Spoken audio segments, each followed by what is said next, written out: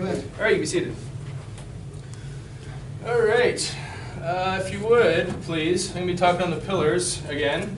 Turn to Malachi, turn to the book of Malachi. The next pillar in the Christian life I'll be speaking about is that of tithing. Tithing. Malachi chapter 3 is where we'll begin.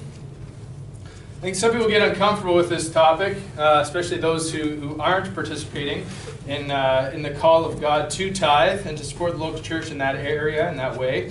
I maybe spent a little bit of my Christian life where I was kind of uncomfortable with the subject, but now I just try to be faithful in it. I find it's pretty easy of a grace. It's pretty easy of a ministry once you recognize and get on that routine. Although in the beginning it might be really shocking. I'm not so uncomfortable speaking about it because it's just another one of God's commands, and so we got to be faithful and talk about all of God's commands. Though this one does have some personal attachments to certain people, just because you'll know where someone's heart is quite often based on where their pocketbook lies. But nonetheless, let's go on to Malachi chapter 3, and in verse 8. We'll begin where the Bible reads, Malachi chapter 3 and verse 8, "Will a man rob God? Yet ye have robbed me. But ye say, wherein have we robbed thee? In tithes and offerings. Ye are cursed with a curse, for ye have robbed me, even this whole nation." The Bible begins here with that question, and the book of Malachi, if you've ever read it, has these same kind of the questions where God is asking the nation certain questions, and they often have that same response. Well, wherein? Well, how? What meanest thou? They're responding to the Lord. Almost the assumption is, what do you mean we've robbed you, Lord? We have, of course not. But he says this. He says, in tithes and offerings. That's where they're robbing God, and the punishment is clear. In verse 9 it says, "Ye are cursed with a curse, for ye have robbed me, even this whole nation." The Bible says, as a whole has robbed him. Now the nation shouldn't be confused about the topic of tithing, and I believe that this dates way back to even Genesis chapter 1. Some will say that the tithe is part of the Levitical law, and therefore it's not applicable unto us. Now I do have a case in Genesis chapter 2, where I believe maybe not necessarily the tithe, though it is a theory that many hold. I believe there is something here that is set apart and specific and given unto the Lord that's not to be taken of or partaken of by men. So this long history goes all the way back. So I believe Israel had really no right to say, wherein have we robbed you, as if they didn't understand what they were doing. Genesis 2 and verse 15 reads this. It says, "And the Lord took the man and put him in the garden of Eden to dress it and to keep it. And the Lord commanded the man, saying, Of every tree of the garden thou mayest freely eat, but of the tree of the knowledge of good and evil thou shalt not eat of it, for in the day thou eatest thereof thou shalt surely die." So here we have a garden. The man was given there to keep it. They were placed in the garden. And it was very specific. The Lord was very specific when he said that of every tree thou mayest eat except that portion. They had provision of all of the trees within the garden except for one specific tree, which was set apart and different. The Lord said, of the tree of the knowledge of good and evil thou shalt not eat of it, lest ye die. Look over to Genesis chapter 3 and verse 6. Where the Bible says, "And when the woman saw that the tree was good for food, and it was pleasant to the eyes, and a tree desired to make one wise, she took of the fruit thereof, and did eat, and gave also unto her husband with her, and he did eat."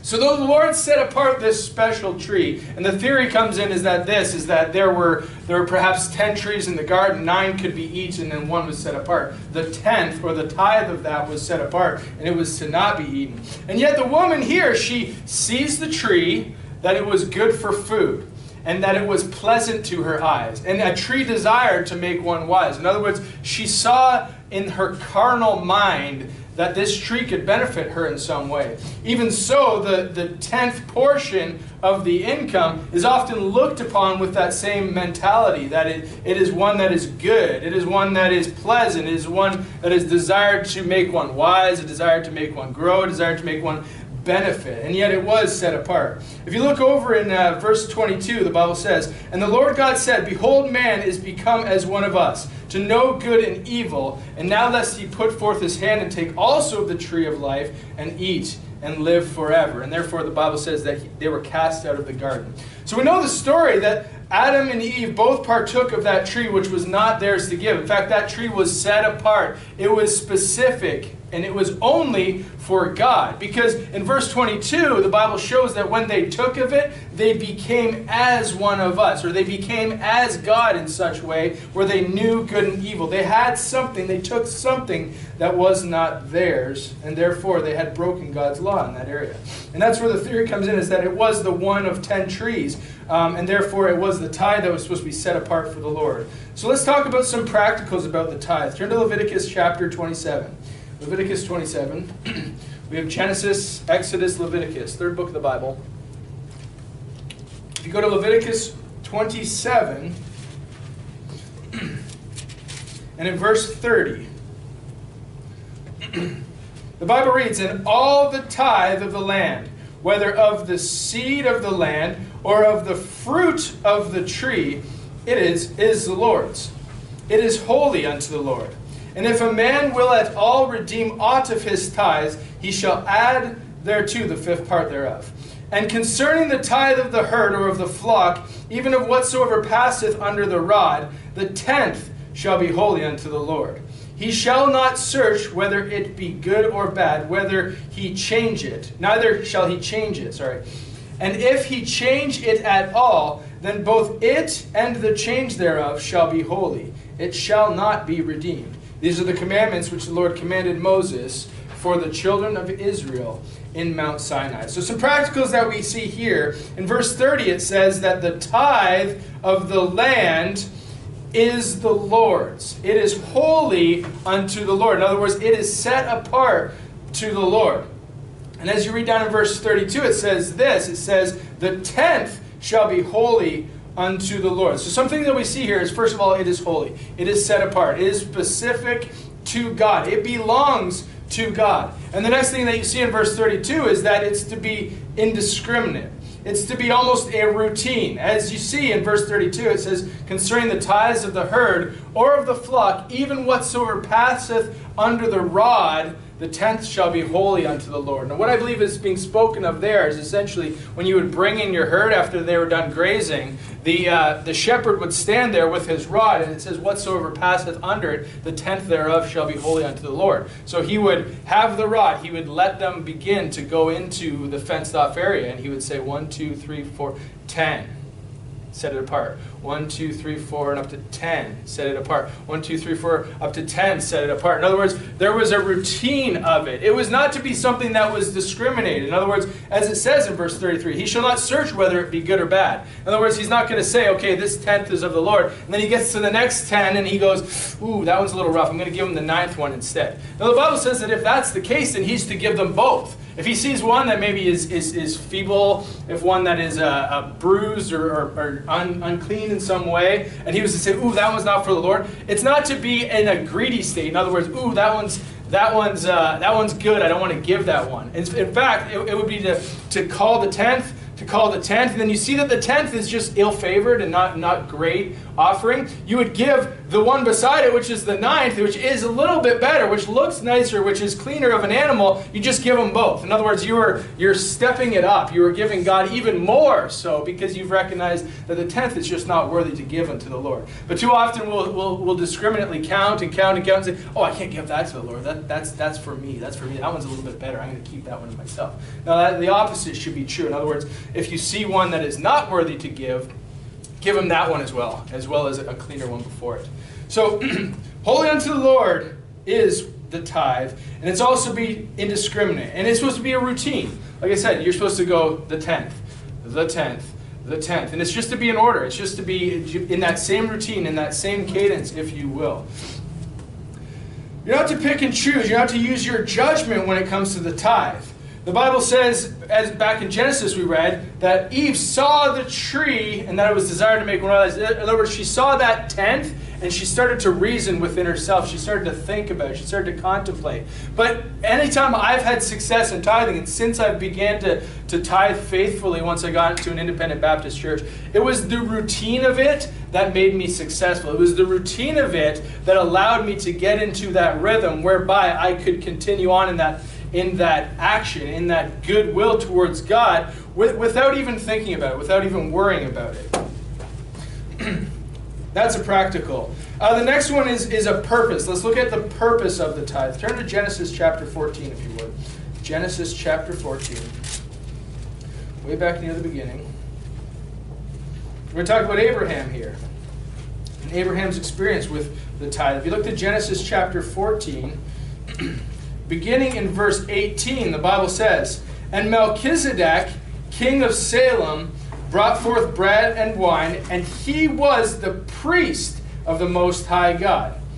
And he blessed him and said, Blessed be Abram of the Most High God, possessor of heaven and earth. And blessed be the Most High God, which hath delivered thine enemies into thy hand.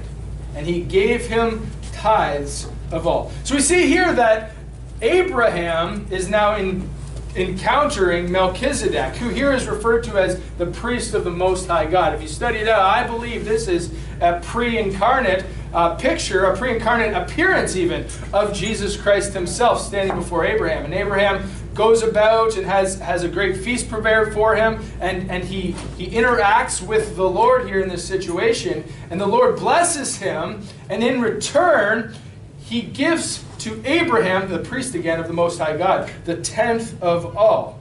So what you see here is that the tithe, the tenth of all, is being used in order to give unto the priest. It's to give to the leadership. It's to provide for the leadership. The Bible records that in two different ways, and you'll read that if you look to, let's go to Numbers chapter 18. Numbers chapter 18.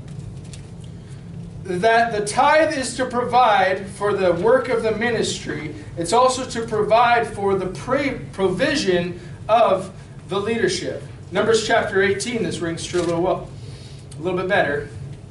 Because what you see in Numbers chapter 18 is the portion of the priests being pictured, being shown, how they were to provide for the Levites and for the priests at this time. Look to Numbers chapter 18 and verse 26.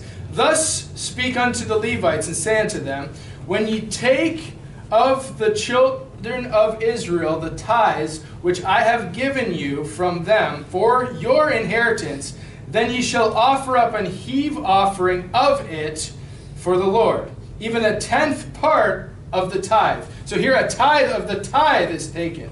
"And this shall be your heave offering, and this your heave offering shall be reckoned unto you, as though it were the corn of the threshing floor, and as the fullness of the winepress. Thus ye shall also offer an heave offering unto the Lord of all your tithes which ye receive of the children of Israel. And ye shall give thereof the Lord's heave offering to Aaron the priest." So the Levites here are pictured as the work of the ministry.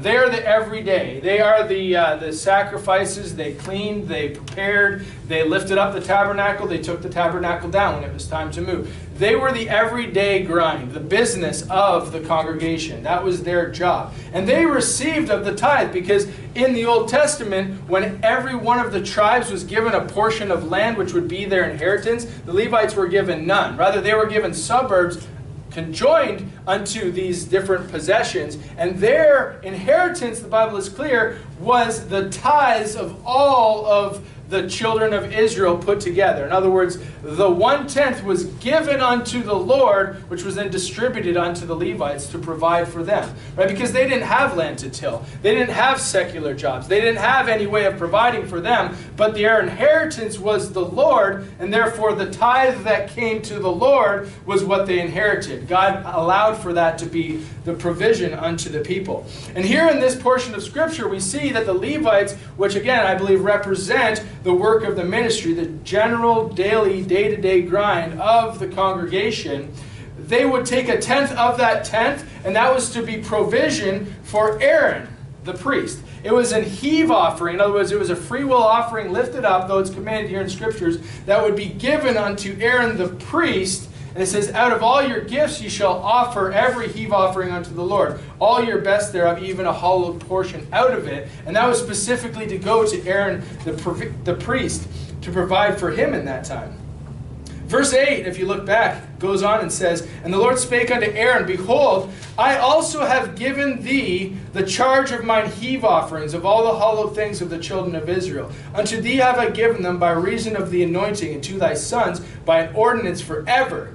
This shall be thine of the most holy things, reserved from fire. Every oblation of theirs, meaning the people of Israel, every meat offering of theirs, every sin offering of theirs, every trespass offering of theirs, which they shall render unto me, the Lord speaking, shall be most holy for thee and for thy sons. In the most holy place shalt thou eat it. Every male shall eat it. It shall be holy unto thee. So just as much as the tithe was deemed holy unto the Lord, now the Lord is turning it around and he is saying, it is holy unto thee. Talking again to Aaron, who would render then unto the priest the oblations that were given unto the Lord by the people of Israel, would then become the provision for the people.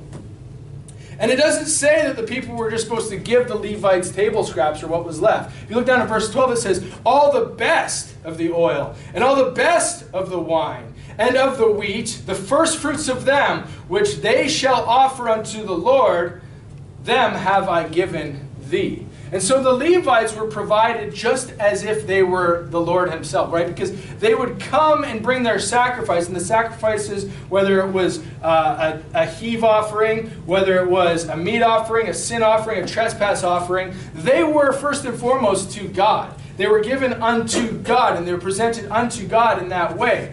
But then, as they were holy unto the Lord used those to provide for the work of the ministry and for the provision of the leaders. So the best of what went to God was used to furnish, was used to take care of the daily grind, the daily necessities, the daily needs within the congregation. I believe we can use these things as a picture and realize that this is the same purpose that it carries today. The tithes are to come in and they are to be holy unto the Lord, set apart unto the Lord. God receives those gladly because they are specific first fruits directed at Him.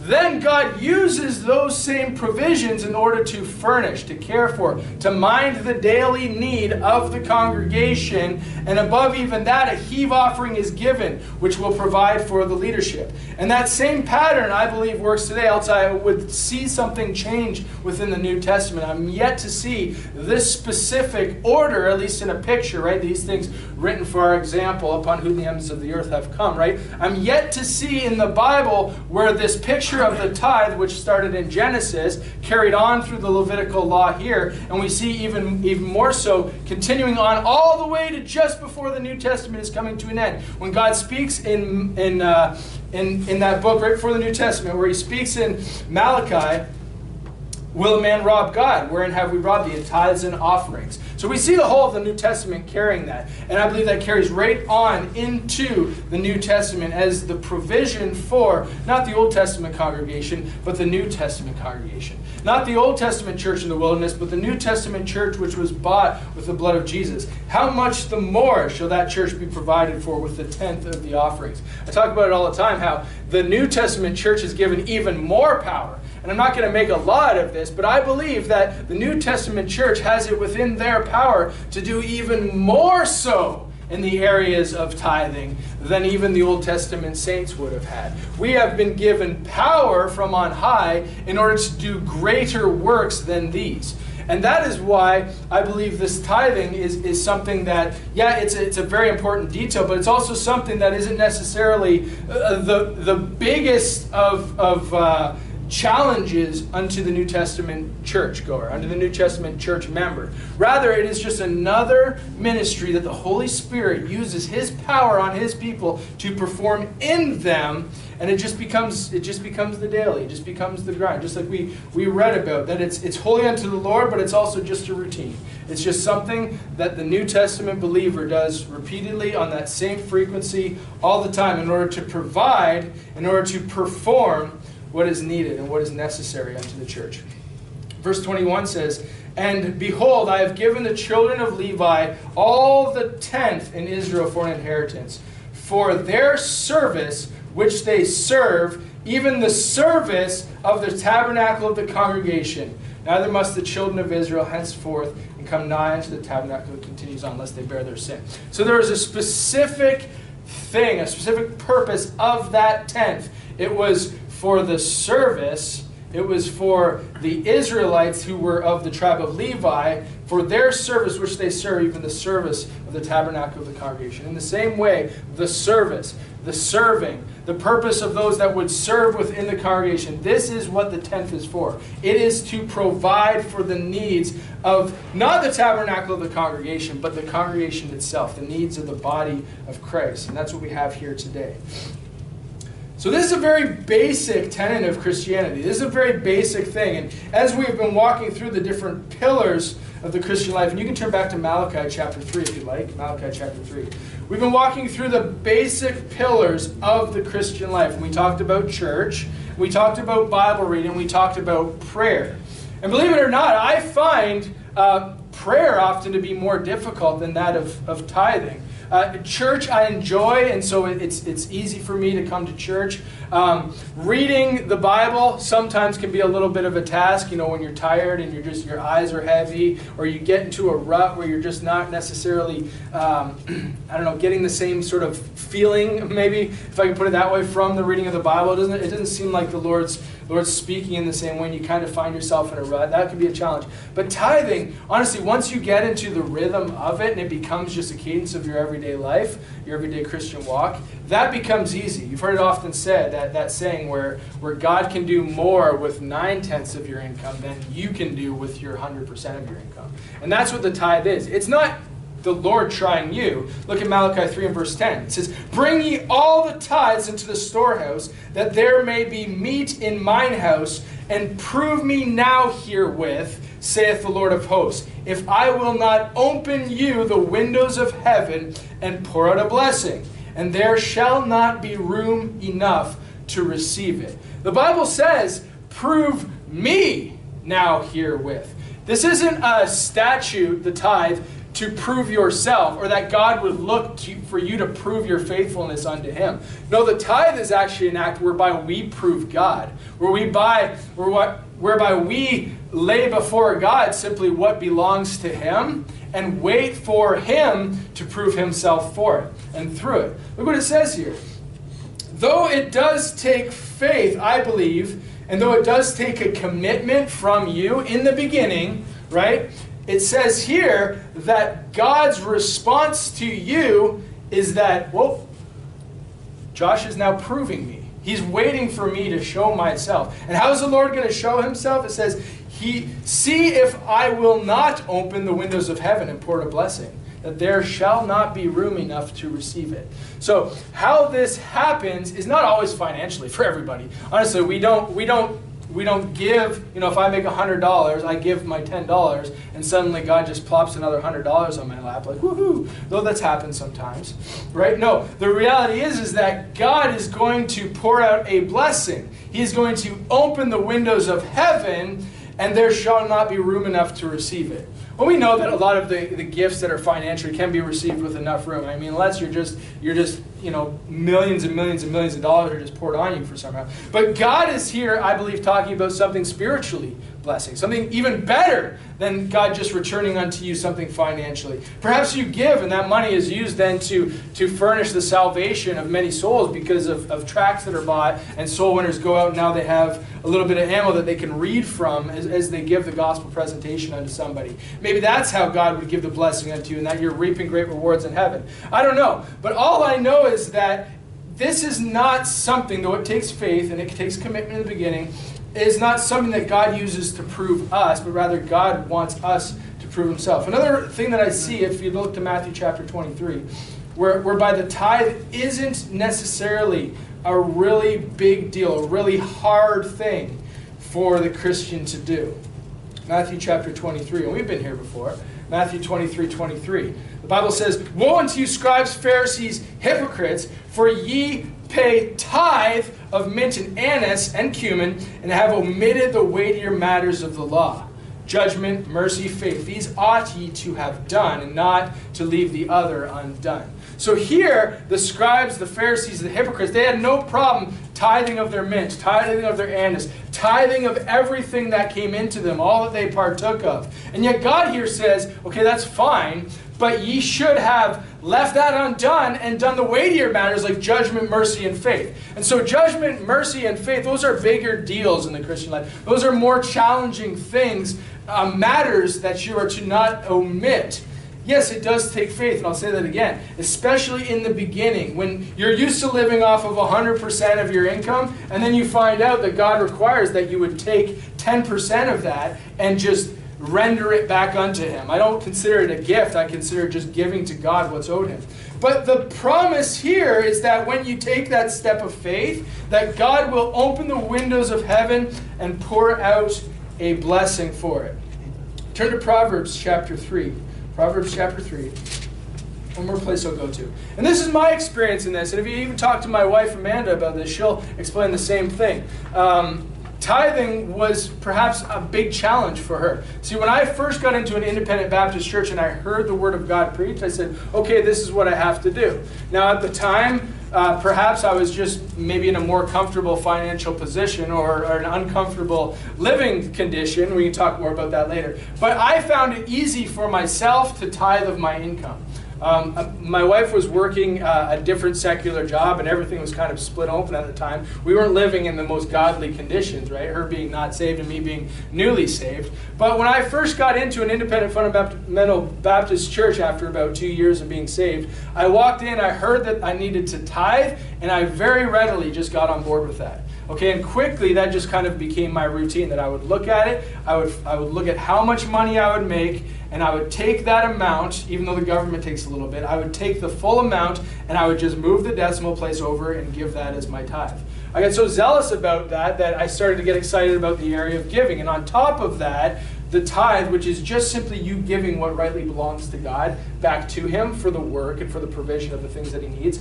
I went above and beyond, and I started to get really excited about something called grace giving, which is very popular in the independent Baptist movement, whereby you give of even what you don't necessarily have. In other words, you're stepping out in faith and saying, well, I pledge I will also give this amount of money on top of what I'm required to do based on my income. And so I got really excited about that. Then the time came, though, where my wife and I both kind of got on the same page, though she wasn't necessarily right on board with it. But we had gotten a little bit tighter in income. And our bank accounts kind of became one, and they went from being swollen because of varying things that were going on in our life to be very, very lean, right? And so I remember a specific time where the Lord had provided for me, and I was going to give of my tithe. And my wife says, what is that? And I say, this is the tithe. I've got to give it to God because it belongs to him. And she's like, we don't have the money for that. We can't be doing that. Okay? So I, not wanting to fight, said, okay, fine, right? Probably not the manliest stance I should have made, but I said, okay, fine. And this is, you probably know about me a little bit, that I tend to not just jump on a decision. I tend to wait a little bit, right? I wasn't giving that tithe right that moment, and she snatched it out. It was going the next day or something like that, right? So I decided to wait on it. I said, okay, I still left that money aside, right? Over the course of the next day, my wife had God twisting on her heart, pulling on her heartstrings, getting her, feeling really down and really dumb and really, oh man, like this isn't right. Something's not right here. And so she said, you know what? You got to give it. You got to do it. You got to do it. This is what God wants. And so the moment that she did that, the tithe went. She then spent the next day going about her daily routine business. And in that time, she checked, the glove box, which we always check, which we always do whatever with. And at this time, we're wondering where our food's going to come. Where's the next provision? And wouldn't you know it, that within that glove box that we're always going in, she finds a gift card, unopened, and it's for $50. Okay, so now she's got the provision that she was worried about not having, and it was in the same financial amount that I was tithing that very day. Which she was like, we can't tithe because we need that $50 to live off of. And here she is, opening up, again, something we've always seen, and a miracle happens. Hey, that could have been there all the time. We could have been just blind to it. Who knows? But God used that situation to provoke her heart to make the right decision, and He showed her that He's in control by saying, hey, don't worry about this. Look, you've got $50 still, right? And through that situation, she learned that never again is she going to try to rob God. Is she going to try to withhold what belongs to God? No, it is always better to just set aside what belongs to God, just as if you're counting that 10th ram walking into the stall. Just as if you're counting that 10th sheep walking to the stall. As soon as your rod drops, that's the one that gives. And that's the same kind of routine I get in. What I've done in my life, and I always like to raise the bar a little bit higher just in case. I don't want to be guilty of robbing God. And so I have taken the amount that I make before taxes on my biggest paycheck, okay? This is the most I'm going to make because this is, I've worked that before. I've worked the 60 hours, which is pretty much the max that I'm allowed to do. And I've taken that amount before taxes, right? Because it's of all your increase that you're supposed to give to God. And I've taken that amount and I've said, this is going to be my bi-weekly tithe. And so now if I make $100 less than that, $20 less than that, $30 less than that, $300 less than that, whatever it is, right? I still tithe the same amount. And that way, to me, that helps for the situations where I may make a little bit more. In other words, maybe a gift comes in. Maybe a bonus comes in, something I didn't account for. I just always want to be on the up and up with the Lord. And the Lord will just basically, I believe in the rolls in heaven, or if He's keeping tabs or however it's working, to make sure I'm not robbing Him. I'm giving back everything that He's given me in the 10th portion. I believe that just rolls over. Say I make a little bit more, and then now I'm tithing an extra $10. That leans towards the area of offering. And that way I'm covered. That way I'm safe. And if I just get into that routine, in other words, I'm just every bi-weekly just dropping that rod as the 10th. Dropping that rod as the 10th. Then it's a routine for me, and I don't even think about it. Honestly, just take that, set it aside, and give it. Take that, set it aside, not give it, return it. Honestly, because God gave the increase, I'm simply returning unto Him the 10th portion, which is holy unto the Lord and set apart. I had you turn to Proverbs chapter 3. Verse 9 says, honor the Lord with thy substance, and with the first fruits of all thine increase. So shall thy barns be filled with plenty, and thy presses shall burst out with new wine. So the promise here is that your barns are your store, your stock, what you need essentially to live. There shall be plenty, but then it says here the presses, the wine, the good stuff of life, right? The sweetness, that even spills out, and there's room not enough to receive that. It's bursting out with new wine. Why? Because you've honored the Lord with thy substance and with the first fruits of all thine increase. The first fruits is a hard thing to figure out. I'm trying to basically catch up to this because here's what happens. Here's how Caesar works. You get paid $20 an hour, right? You work 5 hours, you get $100, right? But before you ever see that $100, Caesar's already taken his 25%, right? He's already taken $25 from that. And so you're in a situation here in Canada where your first fruits are always snatched up by the government, unfortunately. They're taken before God even gets His hands on them.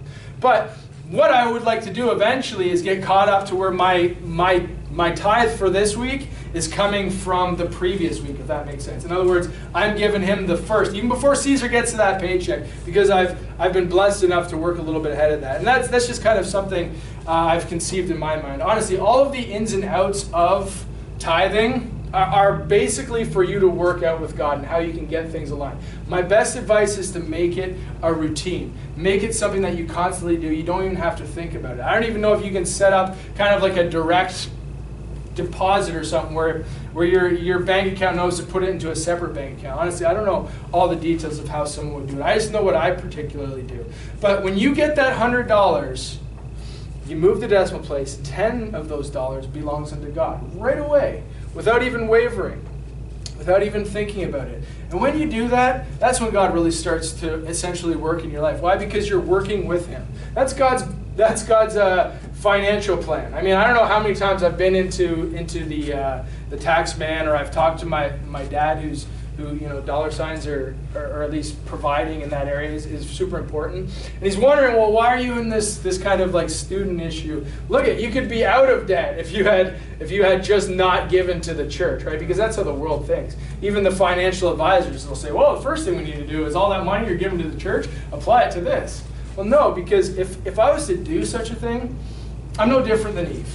I'm looking at the tree which is forbidden for me to have, which belongs to God, which is set apart, which is a tree that's desired to make one wise, but only because God has said it so, and only because that wisdom belongs unto God. That knowledge belongs unto God. I'm looking at the tithe. I'm looking at the 10th of what God has given me, which He simply just says, hey, give it back. And then I'll use it to shower blessings upon the church, upon others, upon yourself. I can use that 10% for great things. I'm looking at that and saying, nah, I can think of something better to do with that. I'm using my own reasoning, I'm using my own society, I'm using my own lust to do something outside of God's will, and that ain't right.